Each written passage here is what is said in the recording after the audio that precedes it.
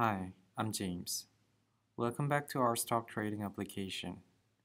In this second part of the video, I'm going to show you how to use geolocation to restrict access to an API. The geolocation feature lets you access protected APIs based on the physical location of the device. The application passes the location information to the gateway in the HTTP header of an access request. For the Mobile SDK, geolocation is expressed as the latitude and longitude coordinates of the hosted device. Let's see how we provide geolocation information for our API.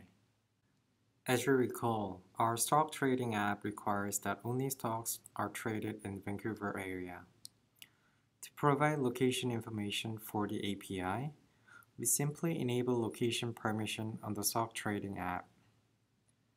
One thing that you have to make sure is that in msso config.json file, we have location enabled value set to true. That's all for iOS Mobile SDK.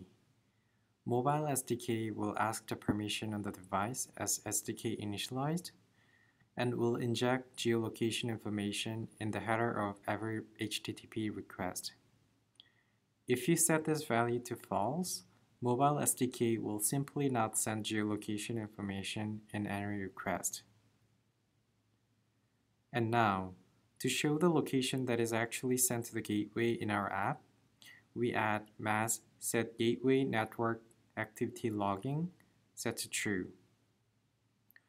Be careful of this method as this is a debug-only method and will not work on the release version of the app. Now, let's run the application and test the interaction. The stock trading app will prompt the location permission for the first installation. And user grants the permission for the app and provide the trade parameters and click buy. As it was not previously authenticated, provide the username and password to authenticate. As you can see, I was able to successfully invoke the endpoint and back to the debug console, and we can see the latitude and the longitude are sent to the gateway for verification. The API is now location aware. Based on the location information, API can accept or reject the transaction. That's it. Implementing geolocation requires just a single line of configuration in the application. Thanks for watching and see you in the next tutorial.